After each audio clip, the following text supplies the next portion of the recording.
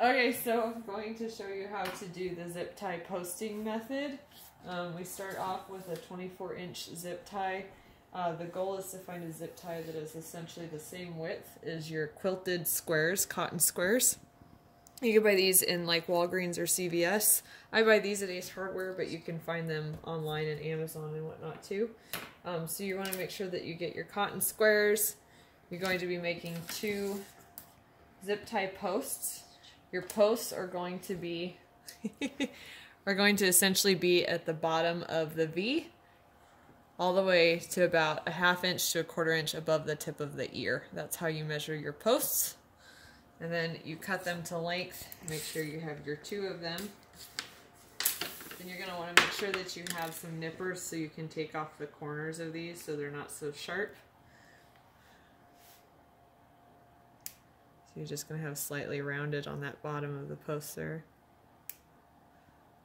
You can also take, if you're worried about it, you can take a nail file or a Dremel tool and grind those down so they're not sharp.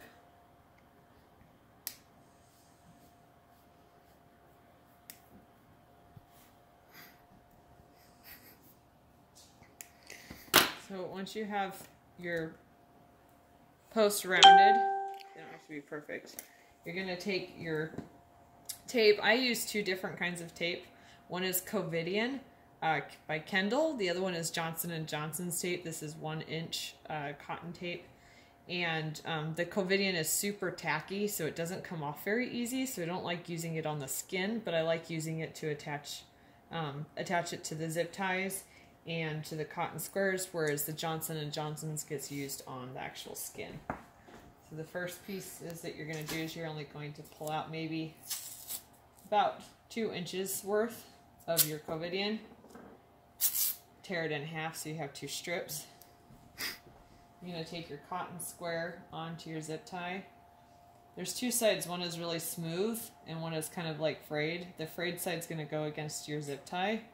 I put it so that when you fold it in half, it's not completely pressed against the bottom. I want to have a little bit of play there because that's going to be the cushion for the inside of the ear. So once you fold it in half, you're going to wrap it around. And once again, I try to make sure that the actual zip tie isn't against the bottom. It's pulled out just a smidge, so this is all cushion and no zip tie. Then you flip it over, you take a strip of your tape, you start it on the actual cotton square, go around once, and then you're going to taper it up against that zip tie so that it is attached to the zip tie. So it looks like that.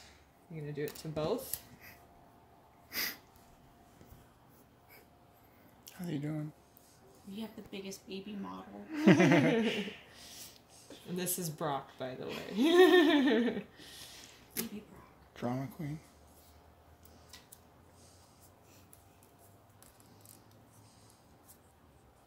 Then you're going to take that Covidian tape once again. You're going to start it so that it's attached to the actual taped spot.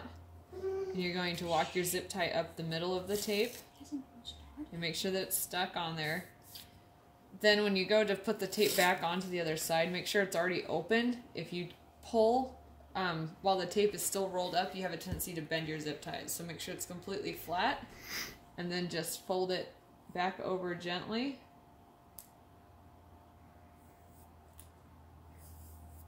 And only affix it to the zip tie itself. Don't press the edges yet.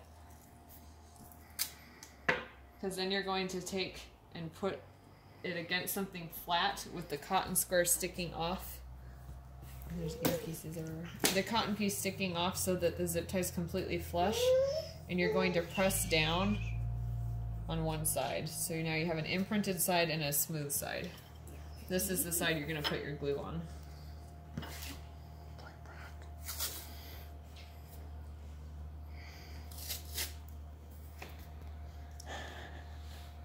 It's your baby.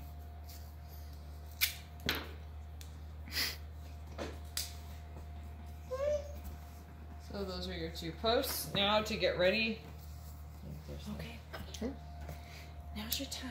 So, and then to get ready for it, I do 2 pieces of the Covidian, roughly.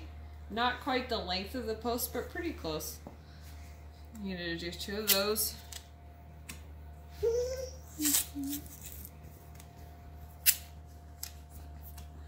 You're going to do 2 more of roughly the same size with your other tape. Get it.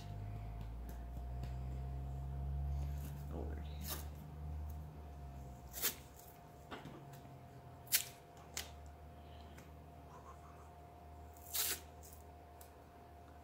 Roughly the same length. And then the next 2 pieces are going to be longer.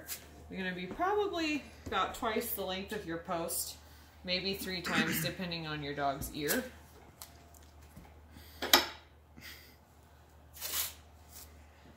Always want more rather than less, so if you're kind of not sure, just do less. The next thing you're going to use is the Torbot bonding cement. This is actually for colostomy bags, so it's meant to go on skin. It works really well, and I use Unisolve adhesive remover to remove posts if necessary, but 9 times out of 10 it comes off on its own. So then we get the puppy down. Oh boy, puppy. I'm going to just keep him from getting up. So you're going to take your glue. It has a brush. And on the flat side, not the indent side, but the flat side, you're going to apply your glue. I usually don't put glue at this bottom inch or so because it's not going to touch anything. You don't have to put a ton of glue, but you do want even coverage all the way up to almost the tip. Just remember, these posts are usually about a finger's width past the tip of the ear, so you don't have to tape glue it all the way up. Close up your bonding cement because it does dry out easy. Let it air dry for just a second. And then you're going to put the post in straight and then use it to pull the bell of the ear out and then gently push it in there just a little bit more. Your cotton should be almost completely hidden. You shouldn't see any of your cotton. Then you're going to, while keeping his head completely straight and the ear up, you're going to just gently press the 2 together and then hold it still from about an inch above his head and press that part against the post. You want that glued. You don't actually want this spot right here glued to the post. If you push in, you're going to create a pocket. So don't push that. You only want from about here up to be stuck to your post. So you wait a minute for it to get tacky and stick. Then with that not as sticky tape, the Johnson's & Johnson's tape, that little strip that's about the size of your post, you're going to apply that. If you want to just hold his muzzle for me, thank you. You're going to stick that against the ear to sandwich it. The whole time, always try to be stretching the ear up without grinding your post into the puppy's ear. This doesn't have to lay against the head. You just want it enough here so that it covers that little bump. And then you're going to gently walk and press that tape up and then over the tip.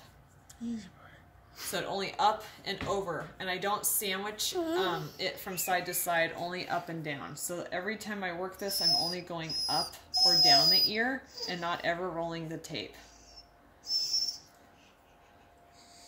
Then we're going to take the long piece and at a slight angle, because you got to go with the shape of the head here, we're going to... They don't usually like the tape next to their face. They think it's going to bug them or something. So you fix that spot there.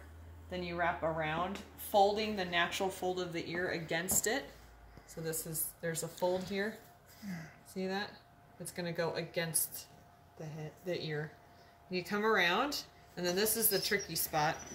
Actually take and gently fold the back of the ear over the post. Oh boy. And then you pinch it, and then I fold the tape. I sandwich it just a little bit so I get that angle again. Go around. Always make sure your tape overlaps and doesn't pinch the ear. Otherwise you can get little marks. And again, you press it so that it goes the right way. You're going to put a little pocket sandwich there and go one more time. When you start getting closer to this edge here, when this starts bending, don't make it too tight. Just gently fold and affix your tape, and then tear it so that it doesn't come back around. I think